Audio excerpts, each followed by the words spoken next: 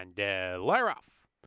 Blessed Brother from the inside, up close to the pace early. He broke okay. Royster's a little bit quicker, so is Hakunui. So those two square off, and Blessed Brother's going to take back and run in third on the fence. Hakunui, a long shot, is a head lead on Royster, who's keeping tabs with him early. They pull a length and a half in front of the big favorite, Blessed Brother, with Danny Michael. They race as a pair in a space of 2 to Majestic Luck, who's at the back of the pack. Down the backside, Hakunui still has his head in front. Royster's right there with him, and those two charge into the far turn as run. Now Hakunui being asked to pick up the pace. Royster right up on the outside of him. A space of a length and a half to Blessed Brother. He's going to try to get outside in the clear for the stretch run. He's done so successfully in the 3-path. He's pumped upon, though, as Royster kicks on with it. Danny Michael can't keep up with the favorite Blessed Brother. He was third early. Is back to the back of the pack at the top of the lane. Top of the stretch here. Royster off the turn. Has his head in front. Hakunui's fighting hard, and Blessed Brother's got a good shot to run by that pair if he's good enough.